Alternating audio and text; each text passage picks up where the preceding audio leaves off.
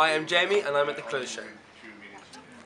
How's clothes show been for you so far then? I love the clothes show. Loads and loads of people here, and for Candy Kitten it's been amazing because it's literally the perfect demographic.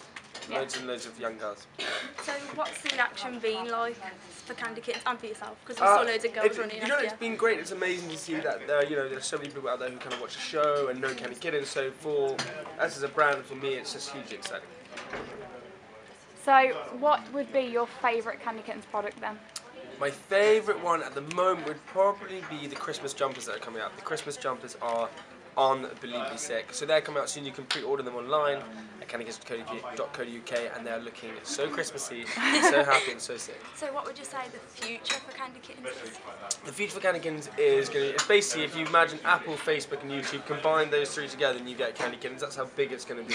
And we're going to get a permanent shop. We're going to go to New York as well. Wow. So it's really exciting what's going to happen. So Okay, so to end, a really tough question now.